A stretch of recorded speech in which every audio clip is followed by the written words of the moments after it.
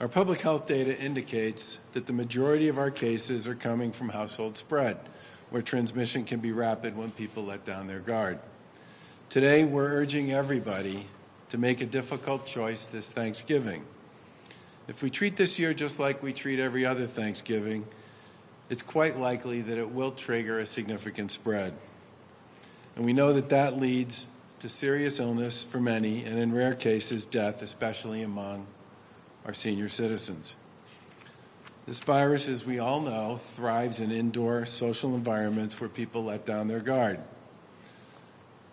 We saw what happened in Canada following their Thanksgiving in October, where they had a big spike in cases literally almost 2 weeks to the day after their holiday. And we simply can't afford to have that happen here. The Department of Public Health has put out guidance to help plan for a safe celebration. The best way to celebrate Thanksgiving is to only gather with members of your household, the people you live with. Any group gathering beyond this poses a significant chance of spreading the virus. DPH's guidance outlines the risks associated with gathering and has some tips about how important it is to wear masks and how to prepare food and serve it safely.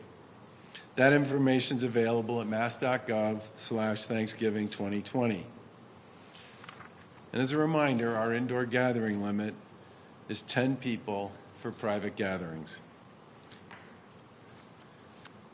I know people are tired of hearing me talk about this stuff, but we are in the midst of a second surge, and it's critical that we take all the necessary steps that are not only designed but proven to keep us healthy.